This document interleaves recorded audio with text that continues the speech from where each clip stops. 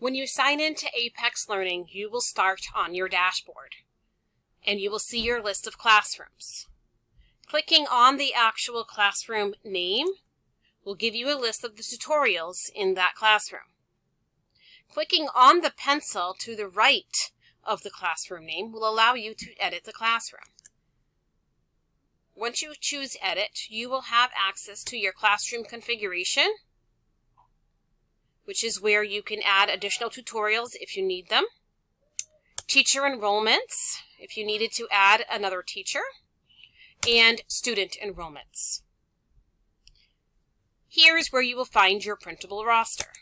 Clicking on that roster will give you each student's name, their username, and their password. Students will need these passwords to log into the system.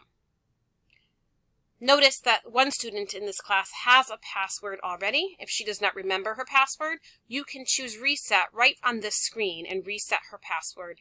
This will generate a new password which you can then give her. If you have a student that's not enrolled, you can go into the search box, find a student. Once you see them, you choose Enroll. If you do not see the student, you can then create student, add their first and last name, and enroll at that time.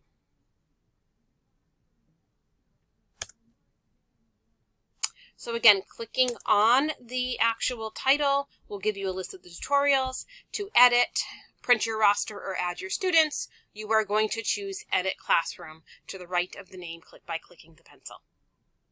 That should get you started. Let me know by email if you have any questions.